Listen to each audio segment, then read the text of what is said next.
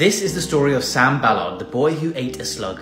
In 2010, Sam Ballard ate a slug as part of a dare at a party with friends, and within hours he fell seriously ill. It was discovered that he'd been infected with rat lungworm, a parasite which can infect slugs and snails after they eat the feces of a rat.